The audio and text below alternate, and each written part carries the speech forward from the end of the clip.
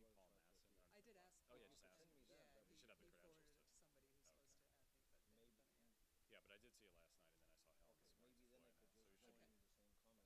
in the same comments or say Yeah, that I would yeah. endorse Do the you know Chairman comments. Brooks, by the way?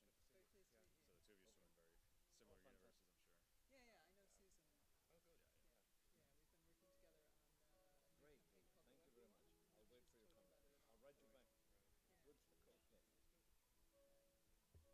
universes, I'm sure. Yeah, yeah, I know Susan. Oh, good.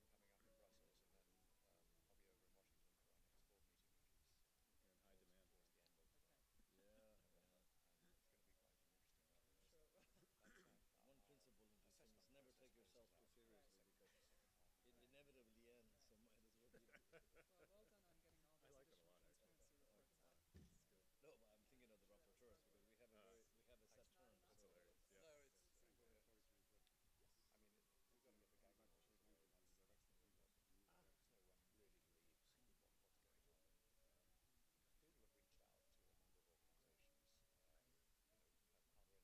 an interesting one. I'm sure it will. One principle in this thing is never take yourself too seriously because it inevitably ends, so might as well be. Well, well done on getting all those I like it a additional lot, actually. transparency reports out. It's good. No, but I'm thinking of the rapporteurs because we have a set term. Not So hilarious. Yeah.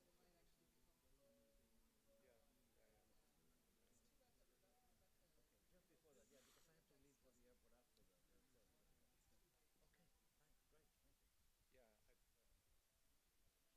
Yeah. It's too bad that Rebecca Just before that, yeah, because I have to leave for the airport after that. Okay, thanks, great, thank you. Yeah, I need to catch up and find out. Yeah, why don't we get started? Exactly. Sure. Yeah. I'll abuse the lectern for the intros, but then I'll go sit down after that once the video runs. Hey, how are you? Good talk yesterday. Seriously? Maybe the largest one. It's also the most remote. Yeah, I know. It's okay. Huh? Sorry? I haven't voted yet. I need to exercise my democratic right in the Bright Spots contest. Yeah. Vote early and often. In the Bright Spots contest, you can. I don't know if there's voter validation. So let me go up here.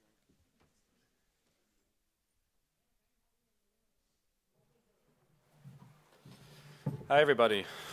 There's a few seats, so if you want to move up, feel free. It's nice to have the big room, but I was pretty sure we weren't going to get 300 people to come. My name is Nathaniel Heller. I'm from Global Integrity, which is an international NGO that works on issues of governance and transparency, and we've also done a lot of work over many years to help get OGP off the ground. Thanks very much for coming.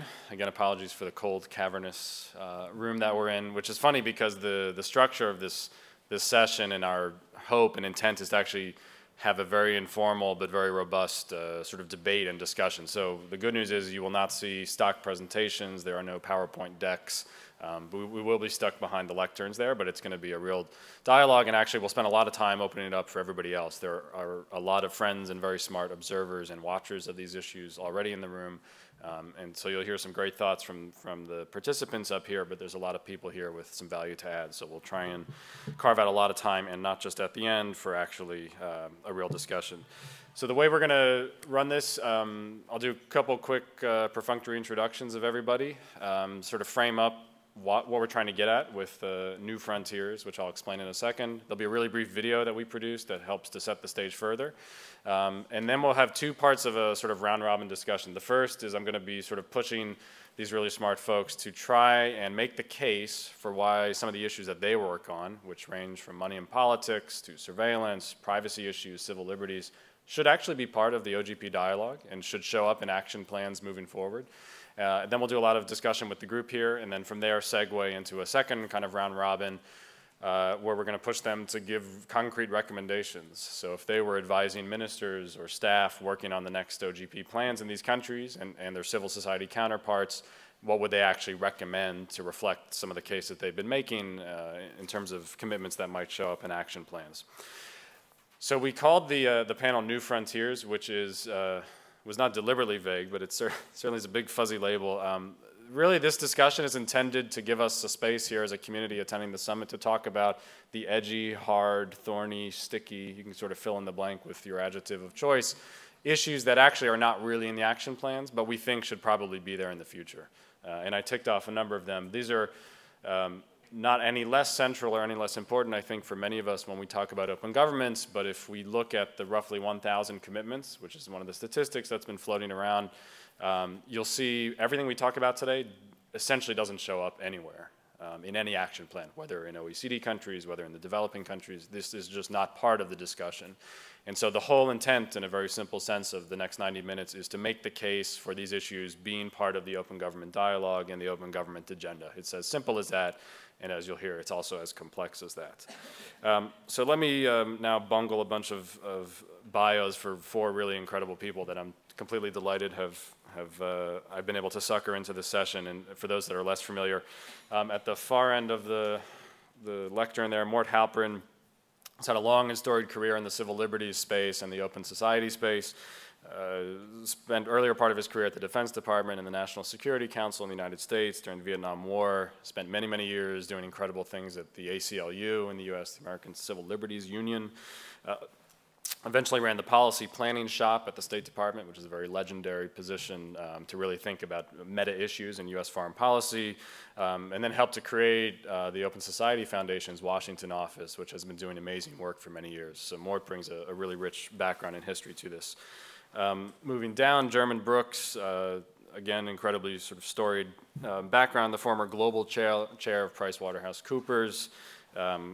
German's now currently the chair of the Transparency International Business Advisory Board and is the former executive director and CFO of TI, and has this incredible sort of multi-stakeholder background, which sort of is now one of his current jobs, chairing the Global Network Initiative, which is this first really fascinating and complex multi-stakeholder group that brings together internet and telecom companies with civil liberties groups and others. So he'll get into what GNI does in a bit. Next down, Frank LaRue, who currently serves, and I get this wrong every time, so I wrote it down, the official title, the UN Special Rapporteur on the Promotion and Protection of the Right to Freedom of Opinion and Expression. I don't know if that's on your business card. That's like, I would run out of real estate on the card. And Frank's a sort of incredibly brave and courageous human rights lawyer who fled Guatemala in 1981 after having worked to defend clergy and the unions there during the Civil War. Has done a lot of work in exile now, is sort of leading the charge on freedom of expression. And for those that watch this space, you'll know that Frank, in just the last few months, has started to bring a number of the issues we'll talk about today to the UN Human Rights Council, and has sort of elevated this debate in a way that's been really powerful. And last and certainly not least, Ellen Miller is just a true legend and sort of pioneering champion on money and politics and broader accountability issues, both in the US and abroad. The founder of a number of famous groups, including the Center for Responsive Politics, which pioneered the use of data mining and data scraping around political contributions in the United States, Public Campaign, and also, and certainly not least, Sunlight Foundation, which has become the tip of the spear in many ways for the global movements around open data and accountability and ways of leveraging technology around these issues. So I apologize, I'm sure I butchered all of the bios really badly. So why don't we roll the little video now, and then we'll get into the, I'll have a couple quick remarks, and then we'll get into the round robin.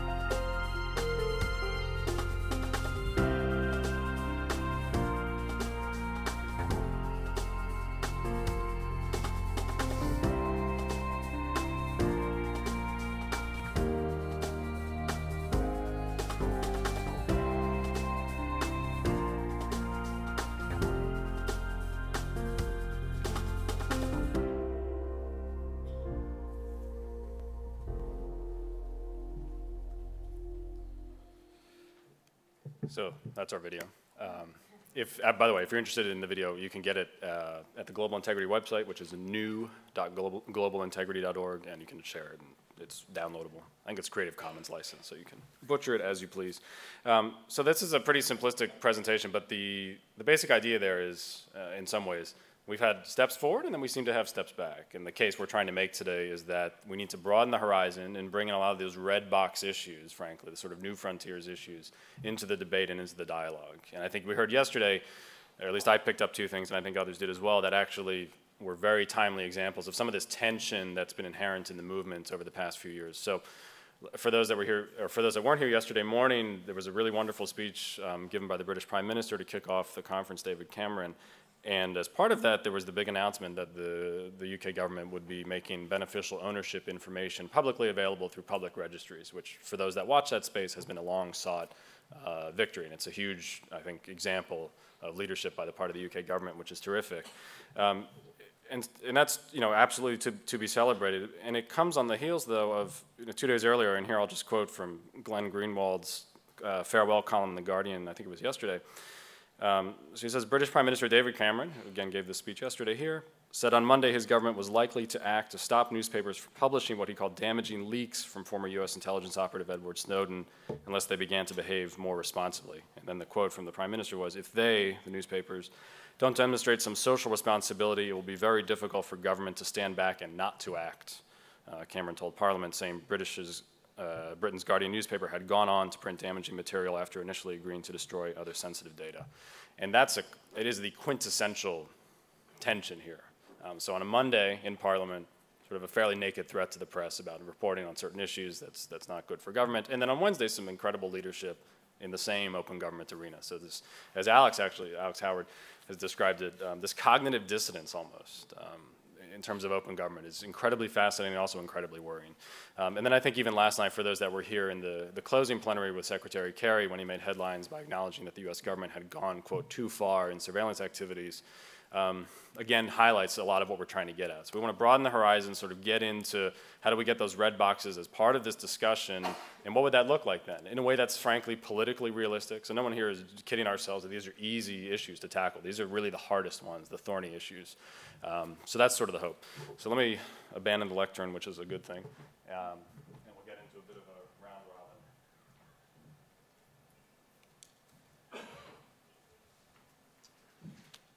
By the way, I did ask for soft seating, so they couldn't do that, so you have to suffer with the slightly formalistic setup here.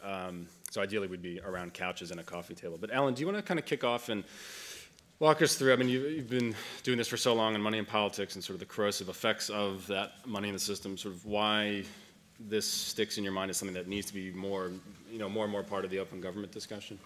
Absolutely, and thank you for having me. And also, I want to compliment Global Integrity on the terrific work that they have done over the years in the space of, political finance transparency. It's one of the few organizations that has really focused in this space. So my case is that issues that pertain to free, open, democratic systems have to be core to any OGP plan. I want all of the data, and I want more modernized FOIA systems, and I want commitments to IATI and many of the other multi-stakeholder initiatives. But if we do not have a focus on how our electoral systems operate and how they are financed, we really don't know whether we have democratic systems at all. Sort of simply put, without political finance transparency, there is little assurance of fairness in our elections or accountability for the candidates or elected officials.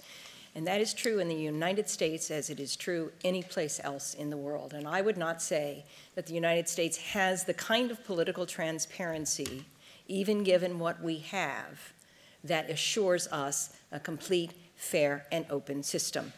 So political finance transparency has been one of the weakest components of the country's anti-corruption framework since Global Integrity has done their work.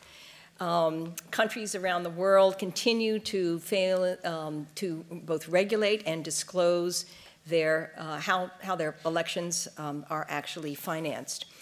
We looked very quickly at the OGP commitments, and out of the 48 countries that have delivered commitments to the OGP, only 6 had a hint at regulating the flow of money in politics. Yet I believe, and I hope you would agree with me, that this is a very basic kind of concept. That obviously has to change, and that's part of my argument. According to the most recent IDEA database cataloging political finance laws, only 36 countries ban corporate donations. And though 143 countries require some kind of financial reporting, about 53% of those have lots of loopholes in the law, and a lot of this is actually not reporting. Another piece of political finance transparency is accountability. In 40 countries covered that IDEA has reported on, no institution is given the formal role of examining the submitted financial reports or investigating potential violations of political finance regulations. And if we've learned anything in this space, if there's nobody looking over the shoulders of those who are supposed to report, then the likelihood of having full reports is somewhere between slim and nil. Just in closing, I would want to say that voters in our countries need to know this information to prevent or curtail illegal fundraising, to uncover the potential conflict of interest involved in political finance, to ensure that funds are being spent within the limits of the campaign finance laws, and to determine whether and what further changes need to be made.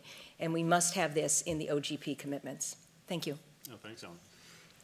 One quick question, then a quick follow-on thing, and then I'll turn to German. So how do you wrestle with the sort of free expression? Maybe, Frank, you can speak to this in a minute. But the counter-argument in the U.S. and now in some other countries has been that spending money on parties and candidates is a form of free expression, and I'm there supporting my guy and my gal, and that's so I have money, don't blame me.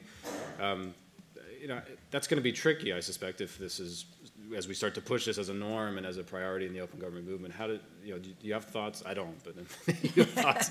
How does one start to tackle that or reconcile it? I'll just try to be brief. I have lots of thoughts. Yeah. The construct that spending money equals free speech is something that the U.S. Supreme Court pioneered in the 1970s, and even in that outrageous connection, I mean, what that means is if you have a lot of money, you have a lot more speech. And as we know in the U.S. that less than 1/10 of 1% provide the bulk of money for our political elections, that means that 1/10 of 1% are determining who our candidates are and what they say. So even though the Supreme Court held that money is speech, they said disclosure of speech, transparency about money and who's funding candidates in the main is still something that can prevent the appearance or the reality of corruption. So I think there's both a legal argument in the U.S. And a practical argument to be made around the world that disclosure, transparency is very much in the public interest and can prevent political corruption. Mm-hmm. One quick sidebar here. A number of years ago, I was in Vanuatu, which is a sort of exotic island in the South Pacific. We were doing some work, and a problem there had been, and it continues to be, that traditional land that belongs to sort of communities is being sold off to developers from Australia and New Zealand to build sort of resorts. And so it's sort of an interesting development question for those here that focus on development issues. And ultimately, the explanation for a lot of why the government was making very poor decisions, which were not really in the best interest of the public, was a political finance issue.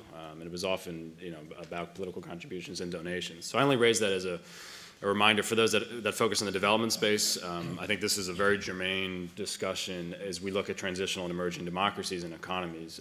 And the really frightening aspect is that for all the problems in many of the OECD countries in money and politics, it is a basket case of an issue in the rest of the world. So then getting ahead of that curve is going to become really important. So end my editorial. So pivoting in a very sort of jerky way, Jeremy, do you want to sort of talk a bit about GNI and what it's doing? I mean, you're at the center of this maelstrom of the debate around surveillance and privacy, and then sort of go into sort of how you all are seeing that, how the coalition sees it as part of the OGP and the open government dialogue. Right. Well, thank you very much, and good morning, everyone. Perhaps I ought to apologize, first of all. Why are we talking about even the internet and standards on the internet? If we think what the OGP is calling for, it's calling for more and more information being available to citizens, citizens being able to participate mainly electronically back to government. And so the standards around communications, mainly based these days on the internet, are very, very important. And that's why I would support Nathaniel's early comments about this being a gap in the present OGP system of issues that need to be looked at and need to be watched very carefully from those states that are participating. So why am I talking then about a multi-stakeholder initiative, which is a multi-stakeholder initiative between companies, so the major ISPs, the Microsofts, Googles, Yahoo, Facebook, and so on, the major human rights NGOs and some brilliant technical NGOs like CDT, the Center for Democracy and Technology, investors, and also academics who have given a lot of thought to the impact of the internet on society, and very specifically, which is the concern of GNI, the impact of the internet on human rights, namely freedom of expression and user privacy, in relation to governments. In other words, what should be the reaction of companies supported by these other stakeholders to requests for information from governments. So that's why we're in the middle of the present surveillance discussions, or crisis, if you want to call it that, but also the censorship activities of governments. So censorship and surveillance when in narrowly defined cases are justified, otherwise, according to human rights standards, they should be resisted. And so that was really the starting point for GNI. I think two aspects make it unusual. First of all, it is fairly unique in this space as a multi-stakeholder initiative. But it's also unusual in the form of multi-stakeholder initiatives because it's not a sort of debate where the different constituencies occasionally come together, perhaps once or twice a year. They sit permanently together, and a dialogue takes place permanently between the members. So if a particular human rights NGO is surprised by something that Microsoft is doing in country X, then it doesn't wait for the next meeting where we're sitting together, but they go directly to Microsoft, challenge them, get answers, and then if it's a more principled issue, then it will be given a much wider circulation within the membership of GNI. And if necessary, then we come to a resolution, or we make then a public statement as GNI about it. So that's the first thing. The second is, and I was very interested in the discussions which took place in the plenary this morning on the IRM, horrible acronyms everywhere, I'm afraid. But people don't believe what you're doing unless there's a degree of independent review by credible third parties. And that is what GNI agreed to right at the beginning, that the companies who are committing to upholding the principles of freedom of expression and user privacy, that they will be called to account through an independent assessment process. We're just completing the second round of that now, and later on in November at our board meeting, we will be receiving those reports, and we will be formally forming a view on whether the founding companies, which are Microsoft, Google, and Yahoo, whether they are compliant with our principles. So it's a pretty tough process, and I think the companies are brave, but I think what we're now learning is that the world since the beginning of June has changed. And so is GNI still credible? Can companies make the claim that they are supporting human rights, particularly the human rights of freedom of expression and, above all, user privacy in the face of mass surveillance? What has their role been in accepting some of these government rules, not just in the US, although that's given, of course, the greater prominence, but in many European countries and other countries around the world? The mass surveillance is, we now discover, almost the norm. So where are companies standing in this situation, and what collectively, as a multi-stakeholder organization, can we what should our response be? Well, our initial responses have been in the form of advocacy to call for greater government transparency. So government should say what they're doing in this area. And if they are calling for interception of customer data, then by the kinds of categories that they're calling for this data, there should at least be some overall transparency of this activity.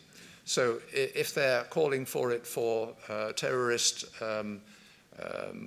identification, if they're calling for it for other types of law enforcement, more general perhaps security issues, we'd like to know that, and we'd like to know the numbers of interception requests. Because on the other hand, what then the companies need to do, and of course the unique situation of the major ISPs, the internet platforms, is that rather unlike in many other industries where they almost began with state centralized regulation, this is very much a private sector created industry. And therefore, they have, by their very mentality, been much more used to challenging government, to standing outside government. And there are contrasts there with the telecoms industry, which we can talk about perhaps a little bit later. So they are used to challenging, and some of them, as you may know, have begun to produce transparency reports. So they're reporting on a country-by-country basis how many interception requests have they had, how many censorship requests have they had, and so on. And what they're now asking, and GNI's position is that we're asking governments to remove the gagging orders from these companies because they're not allowed to report in many cases, particularly where it's for security purposes. So we're asking specifically in the United States for the gagging orders of FISA and FIS to be removed or to be lessened, and there is a sign that there is movement in this direction. And of course, as you may know, there are draft laws which are tabled in Congress, and will be very interesting to see how that moves. There are a lot of activities through civil society. The companies themselves yesterday have just written to Congress, so the four members of GNI, plus AOL and Apple, calling for reform in this area. And GNI has also written to all of the 14 states, I think all of which are OGP members, which are members of the Freedom Online Coalition, reminding them that they have obligations which they've committed to in terms of freedom of expression and privacy. So there is a huge amount of work to be done here. And interestingly, there's a strong alignment between the company's position and the very strong position of our particularly human rights NGOs calling for more control of government so that there is ultimately greater credibility in the data which we'll all be looking at. And unless we achieve that, I would, coming back to my opening point, say that the call for greater transparency and greater flow of information in OGP is faulted unless we include this element. Mm-hmm. Oh, thanks, Chairman. So is it correct to sort of in some way sum that up, that what you're hearing and watching and seeing from both industry and also the others in the multi-stakeholder initiative is that this is ultimately an expression and a sort of rights issue that then brings it into the open government space? I mean, that's sort of what I hear, but I don't want to mischaracterize if that's incorrect. Yes. I mean, I think our old image was, we looked at the non-democratic countries, and you sort of saw not open government, but transparent transparent users. In other words, everything that they did was accessible by the state and was very often accessed. Whereas we saw ourselves the other way around as at least reaching certain elements of open government, but we were, protecting the privacy levels of our users. And I think what we've now learned is that the human rights of the consumer to retain information which they don't want to put in the public space is being, on a mass scale, ignored by many, many Western governments. And I think that's why it becomes so important in the OGP context. Yeah, no, thanks. So more, you've worked on a lot of this for a long time. I mean, I'll just sort of let you sort of riff on what you've just heard, but I mean, a lot of this cuts close to the bone, I suspect. Right. I mean, let me start with a slightly different perspective that comes to the same conclusion, and that is national security is often said by governments to be outside the scope of a discussion of openness and even normals of democratic society. And I think OGP reflects that. While some of the work plans that have been put up by civil society have covered national security issues, governments by and large have taken the traditional view that national security is an exception to everything, including a commitment to open government. And I think the events of the last few months now demonstrates how unacceptable that is. A commitment to openness must include a commitment to reasonable principles of what openness means and stands for in the area of national security, including surveillance, as it does in every other area. And I think we need to now start demanding that governments include commitments in this area as part of their commitment to open government. On the secrecy side, I want to call your attention to the Swanee principles, which were developed by the Open Society Justice Initiative and endorsed and worked on with them by a number of other groups, which lay out principles of secrecy as it relates to national security and suggests limits on what can be classified and withheld, but also suggests affirmative obligations of government, even in the area of national security, to release certain kinds of information about what they are doing in the world so that citizens of democratic countries can affect policies, can judge their leaders knowing what they are doing. It is simply unacceptable for a government to go to war or to spy on everybody in its society and to spy on people throughout the world without people being able to decide whether they want that and whether they want to re-elect a government that is doing that. One area, in addition to the surveillance, which I think has come into public view lately and which needs to be addressed, is the issue of drones. Because here again, we have democratic governments, including especially the American government, claiming the right to kill people all over the world based on principles which they have not explained. They have not explained how this relates to international legal obligations, except to assure us, so that we don't need to be bothered about it, that in fact this is fully consistent with international law. And 30 years from now, when we read the secret legal memos from the U.S. government, we will understand why this was fully acceptable under international law. I think that is unacceptable in a democratic society. If a state claims the right to use military force to engage in what appears to be unlawful disappearances, it has an obligation to explain the legal principles, to explain how they apply to the situation. And the same is true, has already been suggested in the area of surveillance. There has been in the last few days a statement by a group of American NGOs calling upon the United States to take the lead in the Open Government Partnership to discuss this issue, and Secretary Kerry may have inadvertently responded positively to that request. There is also now an effort by international NGOs to echo this and to support it, and again to call on OGP to cooperate. There is discussions that many of you are aware of creating at least a civil society working group on this issue if the governments are not yet ready to be drawn in.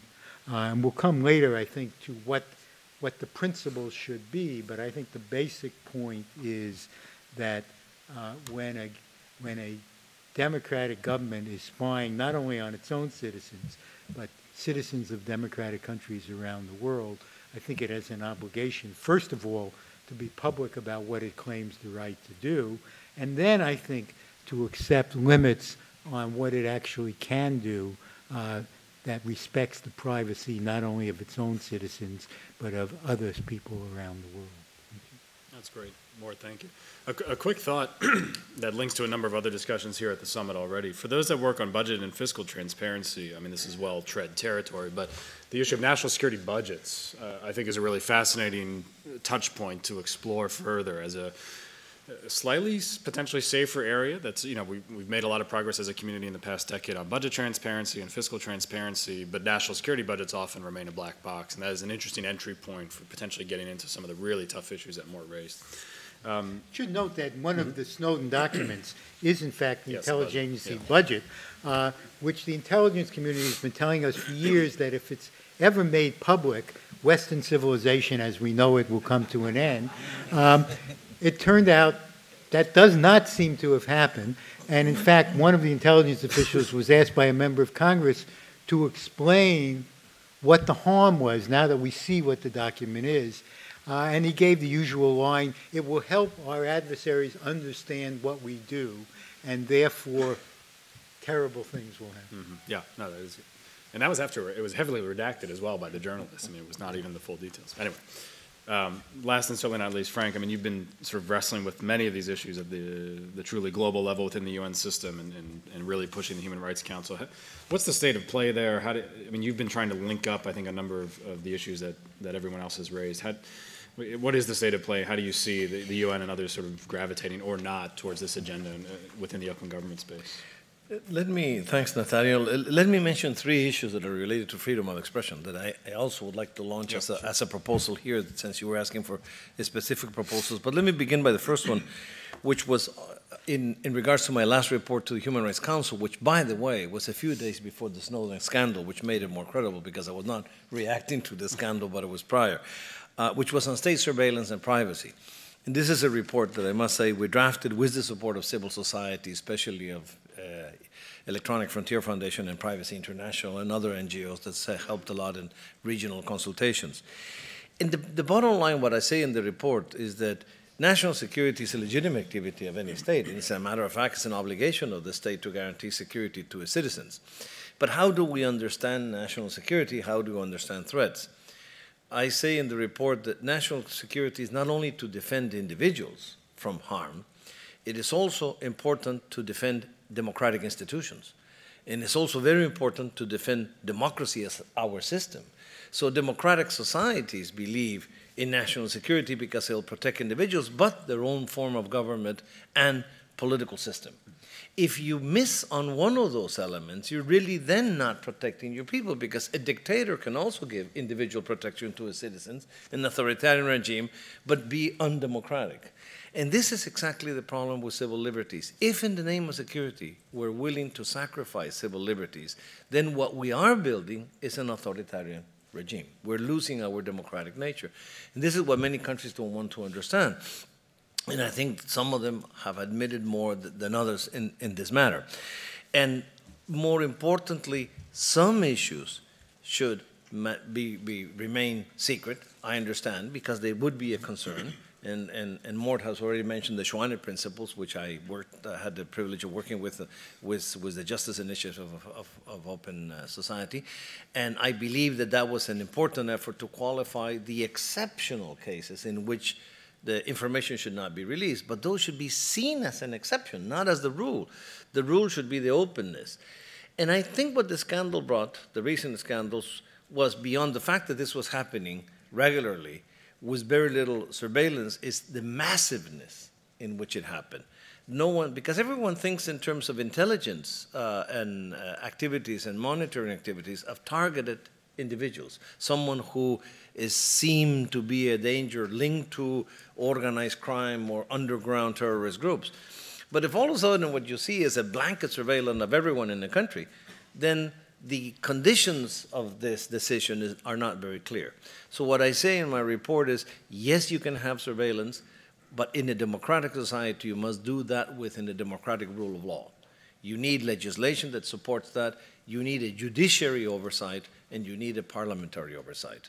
And it cannot be a judicial oversight in a blanket way. Even the FISA court has recently said that they had They didn't have the elements to follow through in the recommendations and to see if effectively they were being verified.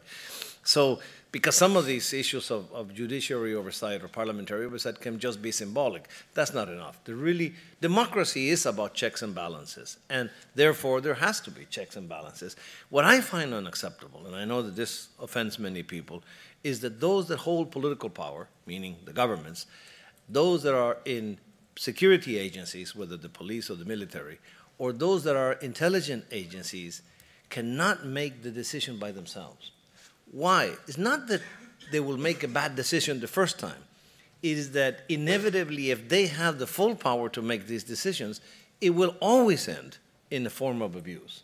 Sooner or later, it will. If the system begins to break down, which is, I think, what we were seeing in this sort of massive scandal, is that the checks and balances and the judiciary oversight was breaking down. Sooner or later, they will lead to abuse of internal elements of the country, of the benefit of political parties or political interests. I mean, people forget that that's what Watergate was about. It was one president and a political party monitoring the communications or the conversations of another. I mean, these are the issues we cannot allow, because then we lose the democratic element that makes this so important. This, by the way, is the relationship with the funding of elections and campaigns that you had been asked before, is that democracy is based on the fact that everyone has equal opportunity. So equal opportunity cannot be based on the money, as you were saying. Not he who has more money can pay more publicity and therefore get more votes. Well, that would be undemocratic, would challenge our own principles of democracy. The idea, my next report, by the way, to the Council is going to be on freedom of expression and political communication. We'll see how it goes. But the idea is precisely to look at democracy from the perspective of freedom of expression, where the decisive factor is the equality in the exercise of freedom of expression or of political participation, and not the use of money or resources. I can give you examples from Latin America, coming from Guatemala. The real challenge now is not even who has the money or big corporations. The real challenge is who has the biggest amount of money is organized crime, the drug lords. And they have candidates. They're actually funding. There's many mayors that are funded. So if we actually allow this to happen and to go unchecked, there's one candidate for president. So the next president of Guatemala may end up being a guy funded by the drug lord. So I think it's very important to prevent this by creating the transparency. This is one of the challenges of the open government partnership. Finally, I would say that the last thing is on my last report to the General Assembly, which was last week, on Friday the 25th, was on the right to truth. And obviously, as a human rights advocate, I give great importance to issues related to human rights. The biggest obligation of any state is to guarantee the enjoyment of all people, not only its citizens, but all people under its jurisdiction. Why? Because all rights are universal. All rights should be enjoyed by every single person without a difference of race, color, nationality, language, religion, or any other form of socioeconomic origin. We all have, human rights are not the maximum level, are a minimum standard that should be guaranteed by every single state around the world. So if this is the case, this is one of the biggest obligations of the state, is to guarantee the exercise of fundamental freedoms and human rights in general, then there is very little reason to maintain the secrecy of why those human rights are being violated. The information related to human rights violations, which is normally known as the right to truth, it's the right to know the truth of human rights violations, should not be kept secret. So that should be also a privileged information. And what I did in my report to close what had been worked on in the UN and following the principles on impunity that Diane Orlinker updated, is that the truth is the first step to eradicate impunity, even if there are no legal procedures. So it is linked to the right to justice, but even if there is no justice, truth in itself is very powerful. So the idea is that this should be a right not only of victims and their relatives, it should be a right not only in societies in transition or transitional justice, should be a right of every single person in a country to know why human rights occurred, whether they are violations of the past or violations of the present. The people of a nation have a right to reconstruct their history, and only the peoples of a nation that have the right to fully acknowledge their history, even with the tragic moments of that history, and memorialize that part of history, will be free, truly free, to design their future. Yeah. Thanks so much. Mort, you had a quick Yeah. thought you wanted to jump in with. Frank just said something nice about my wife, so I'm hesitant to attack him, but nevertheless. I want to challenge the notion that the surveillance that we now hear about fits within the covenant because it's under the jurisdiction. I mean, assume for the moment that the prototype of this is that the British government intercepts American emails from the United States to France when they pass through the UK. Can you really argue that the person who sent that email or even the email is, quote, under the jurisdiction of the British government and therefore covered by the covenant? I was relating it to the right to truth, to the information on human rights violations. But it is true, going back to the communication, which is your question, it is true that the right to privacy is, for me, a universal right. And therefore, we should all try to respect the universality of all human rights. Privacy should be no different within the U.S. jurisdiction than it should be under any other jurisdiction. One of the arguments I heard here in Britain is that in a debate I had in the BBC with government officials is there has to be a good faith attitude and respect the policy decisions of the government because they're always well-intended and this is a democratic nation. I said that doesn't necessarily always work. I mean, you can, in democratic nations, you can end up having a misuse of information and end up having an authoritarian regime. The final control of democracy is the checks and balances you create. And that, for me, has to apply a principle of universality of all rights. And this, I know, is questionable in the U.S. because of the Bill of Rights and the First Amendment. But for me, as a UN rapporteur, it's important to uphold the same rights for all people in all parts of the world, in all nations. So could I have one? Yeah, sure. I agree with you as a matter of principle and a matter of what is right. What I was asking is, can we really argue that this is an obligation under the Covenant on Civil and Political Rights? And that's what I don't think is persuasive. Others may have thoughts. We'll turn, we're going to take a quick break, I mean, for Q&A, but Chairman had one or two thoughts. Yeah, maybe Ellen, and then we'll open it up. I just wanted to follow up on universality, because the good news is, it's not often the case, but this time we have big business on the side of universality. If you think of the Googles and Facebooks of this world, they have far more customers using their services outside the US than inside. So that's put a huge amount of pressure on them, and there are both opportunities for reform, for improvement of the legal structures, certainly primarily in the US, where these companies have their head offices, but also in other countries as well, as we realize the dimensions of this problem. So that's the good side. I think the worrying aspects are that certainly in Europe, we're beginning to talk about not actually putting up fences, but making sure that all European data runs through European-based servers so that it's no longer accessible. So I think all of us have been aware of the discussions about concerns about the cloud, and now we're hearing about interception of transfers of data between huge data centers. So I think what we could have as a reaction would be going in the wrong direction. We'd be moving the internet into a nationally based or perhaps regionally based set of structures, which of course is exactly what the Chinese, the Iranians, just to give two examples, have been working for. And so this is really in the center of what I've perceived coming into the internet world relatively late in my life as a little bit the Cold War that we've got to be very careful doesn't move in the wrong way between those who want a closed and controlled internet and those who are still very supportive of the open, bottom-up creative structure of the internet. Mm-hmm. Yeah, yeah. And quick shot for Ellen. I mean, so a potential sort of drug baron-sponsored candidate becoming president because of the money. I mean, this is I flag this generally as this is a really huge issue for emerging democracies. But I mean, do you see similar examples or sort of worries? Potentially not as stark, but I mean, this is where that's the a pretty rubber meets the stark road. example, Yeah. and I'm now more frightened than I've ever been, and I've been plenty frightened along the way. I mean, while they may not be drug lords becoming president of the United States, to have Wall Street become the president of the United States is a reality.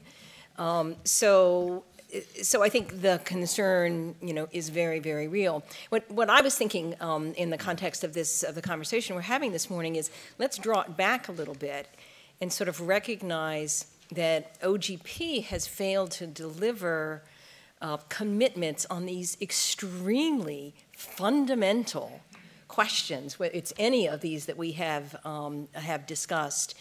And in a way, I mean, if you look at what the OGP commitments have been in bulk, it's the easy stuff. Now, I know this is not easy for governments to make these commitments, but in fact, it is the easy stuff, or it should be the easy stuff, and then these more difficult questions are things that we have to work on with all of our, individual governments. And we have to begin to see whether this institution, the OGP, is real, and whether it is real will be judged by how well they take on these issues. There was an email flurry 10 days or so ago. Nathaniel and I were on part of it. And I sent a note and I said, can somebody give me some really concrete examples of impact from OGP commitments that have been met? And I sent an email to one person and they said, oh my gosh, I just got the same question from somebody else. And we all came up with the same 2 examples. That is not good, even on the easy stuff. So I'm not sure where this takes us strategically in terms of OGP, but it's a point that is very sobering in terms of what can we hope to accomplish through this institution, and therefore, where do we push our governments how do we push our governments into these new frontiers? So why don't we open it up a little bit for a discussion? I'm sorry, Frank, for 30 seconds, and then we'll try and do 10 minutes of that, and then come back for some kind of concrete recommendations and see if we can do some more. But yeah, really quick. Yeah. Well, I can wait for the country. Sure. Okay, so why don't we, I'm sorry to abuse you. So why don't we just, whether folks have reflections on what's been said, other issue areas that actually should be part of this new frontiers, dialogue, let's just kind of get into a debate and see where we go.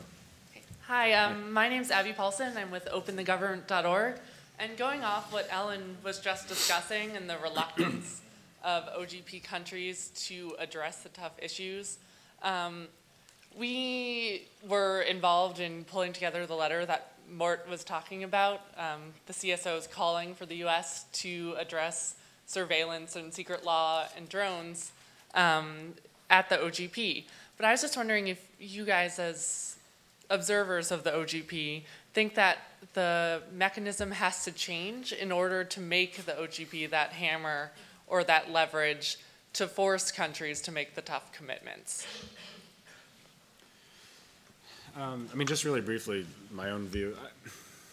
The bottom line is if these sorts of issues are not embraced organically at the domestic level, then I would shy away from a top-down approach. I think there's a need to make the case and sort of beat the drum and provide some real examples and some inspiration and leadership. But just personally speaking, I don't think we'll achieve a lot if we gravitate towards a bunch of mechanisms and penalties or even carrots that sort of somewhat artificially encourages to happen. I think it's going to happen and happen in a legitimate way when it's bottom up, to abuse the cliche. So I think there's a role for OGP to help broadcast and trumpet and amplify some messaging around this and to provide some real inspiration examples. But I think it will also look really different in different countries. So there's clearly a set of kind of emerging scandal and controversy in the United States, but it's out there in other places, but it's a very different version of it. And I think then the responses and the reforms will be pretty different. So my own quick answer is I'd like to see it largely driven bottom up, which does put some onus on civil society, but I think there is then a role for political top cover from OGP to say, look, this is part of the space. You can't not talk about it. What the solution is up to you all. Yeah, Alex. So if you look at the U.S. National Action Plan and then the IRM report on it, they're not talking about it. Here's your mic. Sorry. So you've now brought up money in politics, mass surveillance, drones, freedom of expression, human rights, civil liberties. If you read the U.S. National Action Plan and the IRM report on that action plan, these things aren't in it.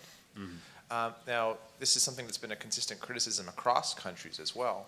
So to what extent can OGP and people participating in a really work to get these fundamental issues, which, frankly, I think kind of beggar some of the more banal ones that sometimes dominate the conversations because they're uncomfortable to get into this, to put those onto the agenda so that countries are actually being measured on fundamental open government reforms. Now, this is not to say that every country or every plan is guilty of this. For instance, I think freedom of information laws are a fundamental open government reform, and that being graded upon the quality and movement towards them is a very important thing. But for instance, the use of drones or secrecy around them is something a lot of people in the US would love to have seen that on that report. How does that get onto the agenda? Does it have to be forced by someone from civil society saying, hold on, let's have one more question on the panel? Yeah, I'll let others, but super quick on that. I mean, I think, yes, it will probably need to come first from, non-governmental stakeholders, whether it's the business community or whether it's civil society saying, look, this has to be part of the discussion. I think the challenge for governments, though, is equally to broaden the group that is at the table from the government side. And so I know in the American context, specifically, nobody from NSA is in the OGP consultations, right? Nobody. That's a fair point. And so that is tricky, but I think that is actually, there's some creativity that can be embraced by government for broadening the circle. So it's not just the Open Data Office, it's not just the Office of Innovation, it's not just even the Prime Minister's office, but it really has to include some other stakeholders from other parts of government. And that requires some real internal leadership and probably some butting of heads. But I think so maybe there's an impetus first on the part of non-governmental stakeholders to say this has to be part of the dialogue, but then when it's time to sit down, there needs to be folks at the table who have their hands on the levers. And I think that's really what we're lacking in a number of countries. There's no, this is a real issue of power in many or most or all governments. And unless you have folks that control some of these programs and have access to to both budgets and to authority around them, hard to get, some, wonderful, FOIA advocate in the wherever Department of Justice to go and beat up on the CIA. I mean, that just doesn't happen. And I think that's why the circle has to be broadened. And I'm using the American example, but it works in many or most other countries. Yeah. Sorry. I would also add that the whole process of consultation has to be changed so that it not only has broader actors in it, but it's not just a consulting with the NGO sector, which is basically in the US being told what they're going to do. Yes, they'll take our papers and they'll read them, but being told what to do, as opposed to, I think, what was originally envisioned as a collaborative process. Let's talk about what these priorities should be. But other than, I think at this point, speaking loudly and speaking clearly about what we see as the inadequacies of the country's plans and or the implementation of them, that's a first step, and that hasn't really been done very much. Others have quick thoughts on that? Yeah, Morton. Or Jeremy, after you. Well, just two comments, and I think those of us who participated in the plenary this morning and listened to the IRM debate will understand some of the problems that OGP is coping with. All of the companies are at slightly different stages. They're going to be, as it was then explained, on a journey. The trouble is that those journeys will not be parallel at all. They'll be very different. So comparability is a big problem. But I think much greater effort is going to have to be placed on the assessment process, so this IRM mechanism. I mean, even the person who was responsible for it was trying to be polite and said, well, perhaps 2 points out of 3 or 2.5, I think then she added. Frankly, unless that assessment process has more guts to it, is given wide distribution, and then governments are held accountable for what they're doing with it, then I think it will go the way of many other very, very good sets of principles, which, and many of us know several of them, which then die because there's no real credibility in the public domain. So I think that is a very important element that needs to be given continued emphasis, but it's very difficult because all countries will be reviewed from their base rather than from a common base, although obviously the objective is to move to a common base where we have certain key standards that are being checked everywhere. And I think, I would support very much what Ellen said, that there are some key issues, which are difficult ones, which are perhaps not there and should be. Yeah, Mort, real quick. So I think any organization that leads to an occasion in which the American Secretary of State says the United States has gone too far in its surveillance can't be all bad, and we need to keep that in mind. There also have been a number, I think it's important for us to say, on the one hand, that you must deal with national security issues and surveillance issues, but not to say it in a way that suggests everything that's happened so far is trivial, because I think it clearly is not. Freedom of Information Act, U.S. and UK joining EITI, many countries adopting new Freedom of Information Acts, the British government announcing its the fact that the index is going to do an index in beneficial ownership and it's going to be made public. All of those are things that probably would not have happened but for the pressure of OGP deadline. So I think we need to balance those two things and not get into a position where we say this ends next year unless you describe publicly what your surveillance policies are. But while I think we need to keep pushing, and I think it has to come nationally. I agree. We're not going to, OGP is not going to have a rule that you have to state your surveillance positions. I think we have to take this on country by country, and starting with the countries that conduct the major surveillance activities, and I think it's not a secret who those countries are. Yeah. So I've done really badly keeping us on time. We're bleeding into towards the end. So why don't we take two really quick ones, super quick, if you can, and then let me pivot to the four up here for really brief versions of their granular recommendations, and then we'll see. You know, if those who want to stick around, we can run long. Anthony, what's on your mind? Thanks. Just a very brief thanks to the panel, and maybe a specific recommendation that emerged in a previous panel that was on police reform, that we, under the OGP, create a working group to bind together those interested in working on the grand challenge for creating safer communities, that deals with the public safety, security sector, disaster crisis response, and environmental threats. But I think that there was good energy coming out of that from the UK police representative on policing, and I think that if we bind this together into an active working group, it could focus a lot of disparate conversations. I think it's worth pointing out that this Creating Safer Communities Grand Challenge, I don't have this statistics, probably, Nathaniel, you have that at your fingertips, is probably the least populated of all grand challenges in the whole OGP, and we ought to make the next 2 years under Indonesia's leadership a change in that. Yeah, thanks. I think you're probably right, yeah. Another real quick one, if anybody's got it. Anne, since you're near the mic, feel free. Thanks. Anne Jolima from the Web Foundation. I agree with Alex's comment that we need to have OGP action plans include commitments around that. I think it's a good way to make the most of what the OGP can offer as a lever.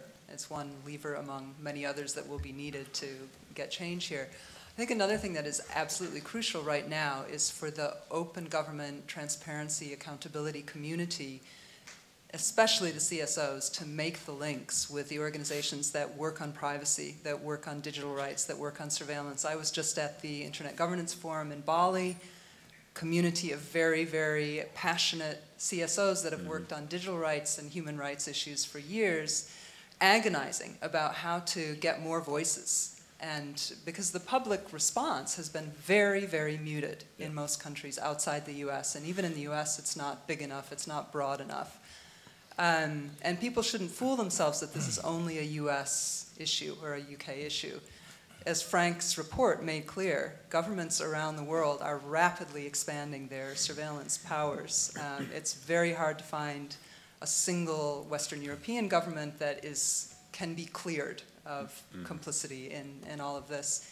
India's doing it, South Africa is trying to do it. I mean, it's governments that don't have the capacity are moving very quickly to acquire the capacity, and those that do have the capacity are use it. So we all have to work together to, as Ellen was saying, just making more noise and raising our voices. And the transparency community needs to link with others to do that. Yeah. Martin, I know you've thought about this for a while, really. Thanks. I just wanted to reinforce and very much agree with Anne's point. I think One of the reasons why it's important to build those bridges between groups working on human rights, surveillance, privacy, and open government, amongst others, is that the open government and open data movement will be undermined severely by this issue: privacy, personal data, and surveillance. And one of the things that we can do very concretely to try and avoid that is to move forward and engage very directly in the debate. And my sense is I never quite got the point that Hillary Clinton made, or quite agreed with the point made in Brasilia at the last summit, that open versus closed was between countries that were open and countries that were closed. My sense is open versus closed is within countries as well. And what we need to be engaging in is looking at the totality of government and other information. What is the piece that's open, and what is the piece that is legitimately retained by government and that's closed? And that includes personal data, it includes business information, it includes national security, which is what the Chouani principles do. And what we need to get really engaged in between the communities is what is that delineation? What's open and what's closed, and that's okay. And we need to be very upfront about that. Yeah, that's great. So in the spirit of trying to keep us semi on track, why don't we just go from Ellen down, sort of your top 2 or 3 or 4 at most. You know, if you were advising ministers and staff working on their next action plans, what would you like to see in there, and what would you pitch and make the case for?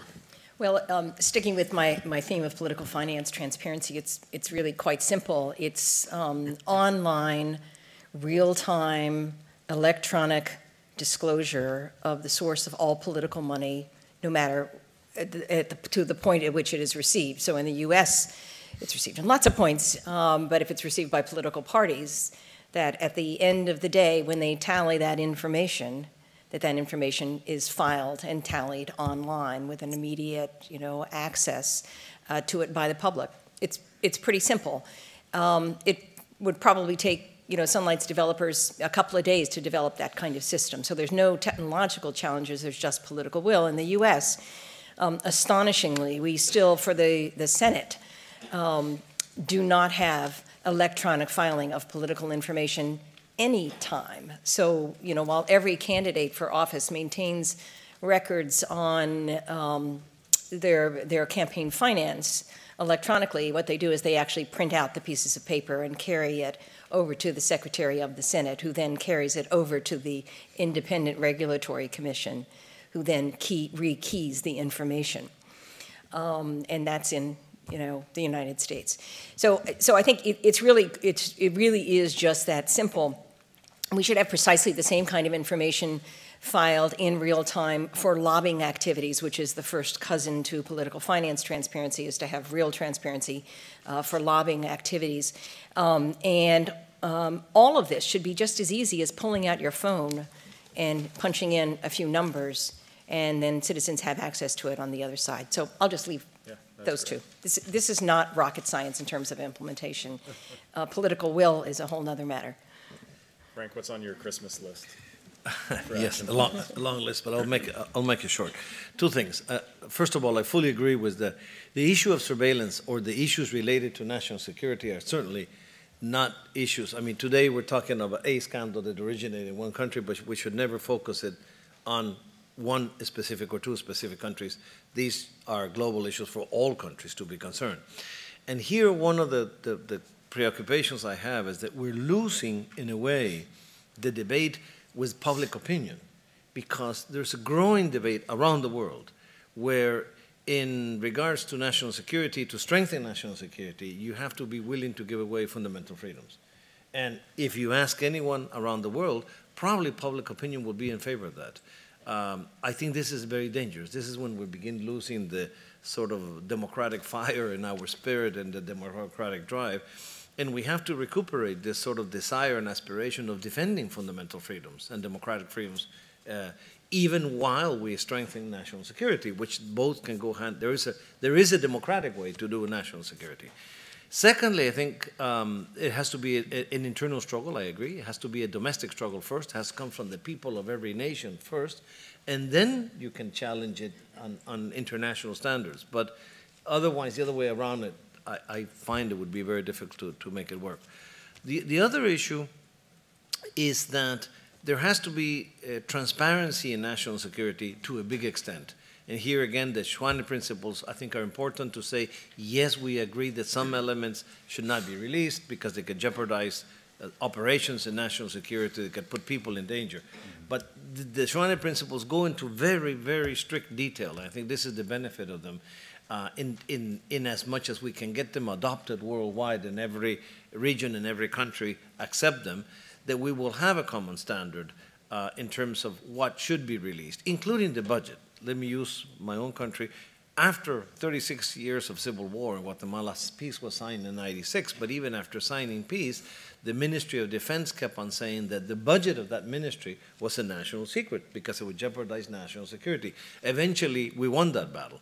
And now that budget, as any budget of any ministry, is online and should be known by everyone because it was a source of enormous corruption. The reason why they kept it secret was for corruption, not for any security danger. And this is very important. I mean, we should actually disclose economic and financial issues, not only the political side of how decisions are made and the mechanisms of judiciary and parliamentary control, but also the economic parts of it.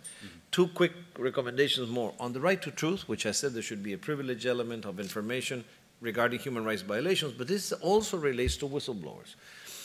I believe that in the case of information related to human rights violations, there's not only a right to disclose, there's a moral obligation to disclose. There's no reason why someone should be a witness or fall upon information related to human rights violation and keep it secret. This is something we ought to know, and everyone has the right to know. And the only part of that information that should not be released, again, is if it puts anyone in imminent danger, and there's some qualifications like testimonies of witnesses that gave it in confidence or protection of children. But in general, the idea is that all information related to human rights violation should be allowed to be disclosed by public officials or by anyone with no liability. This is a big mouthful, I know, but I think this is very important if we're really serious about protecting human rights. And finally, the last one, in terms of freedom of expression, one of the issues, two issues related, one is on campaigns. I think one of the most important elements, all the funding of campaigns is important, but especially the part of communication. Who is funding the communications? In some countries, it is the electoral process itself that funds the campaigns and all that. But in any case, there has to be a full disclosure of how the publicity is being funded. And for here, I would add, there's another element that goes hand in hand, the idea of breaking monopolies and the deconcentration of media, is that there should be a commitment, and this is a proposal to the OGP, a commitment by all countries that believe in transparency to establish laws that would disclose the identity of the ownership of media, the full identity. Today, oftentimes, it's difficult to combat monopolies or huge conglomerates of media because you really don't know who the final owners are. You have corporations, you have entities. So there has to be a full disclosure all the way to the names of individuals, precisely to avoid that levels of concentration or monopolic, which are all controlled from the FCC in the US to all regulatory bodies around the world. Yeah. And if you're worried about Ellen's nightmare scenario of drug barons becoming president, but the trend of organized crime buying up major media, particularly in parts of Eastern Europe, Southeast Europe, the Baltics, look at what's happening in Argentina on these issues. I mean, it's equally sort of scary scenario. German, what's on your wish list? Very shortly, because Frank has emphasized transparency, which of course I'd be arguing for. So transparency in two respects. Transparency of the kind of government interception requests, censorship activities and so on, so that one can actually understand the level of activities developed by intelligence agencies. But also much more openness, because I think that will get much more attention than perhaps those just that cold data. What does it cost? Perhaps issues about, I mean, it's when you see the pictures of the NSA and this vast array of buildings, and you understand the, gigabytes of capacity that they have there, that you begin to realize, this is something which we should know more about. And I think, so you've got to put it in those terms. And the other thing, because basically we're talking about a really political issue, and I think that's why it belongs in the OGP agenda. how do you, in a democratic structure, and what should OGP be therefore bringing in as criteria to watch over, how do you actually put your intelligence services under a degree, I say a degree because I don't think you can never do it 100%, a degree of democratic control? And I think we can improve on where a departed leader of MI6, which is the equivalent of the English CIA, who was being interviewed after he wrote an autobiography, and he was asked, you know, do you regret anything in your career? And he said, well, there is one thing. I mean, our service was totally unaccountable.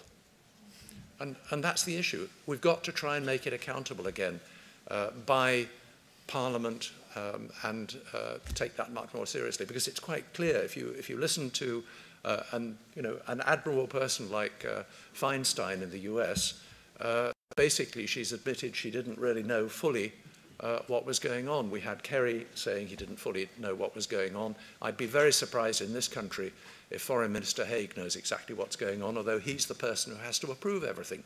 And so it goes on. Yeah. Morton. So I think no secret law is a fundamental principle, and that means not only do you have to rely on the law, but you have to explain publicly what you think the law means and what authority it gives you, and you have to make public both internal executive branch and judicial interpretations of what the law is. And I think also that anything which involves mass surveillance has to be made public. It's not okay to say we were picking up every metadata on every phone call in the United States, but not to worry because we had a secret legal opinion saying it was okay, and we were relying on a law even though nobody understood that that's what the law meant. So as promised, this session was certainly not short of controversial and sort of deep and worrying issues. I don't want to hold people from lunch. I would, in the spirit of not holding people hostage, I would suggest we give a round of applause close. For those that want to continue the conversation,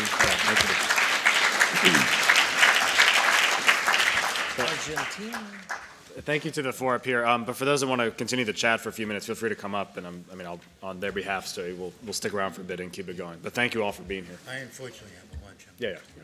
Argentina is a funny example.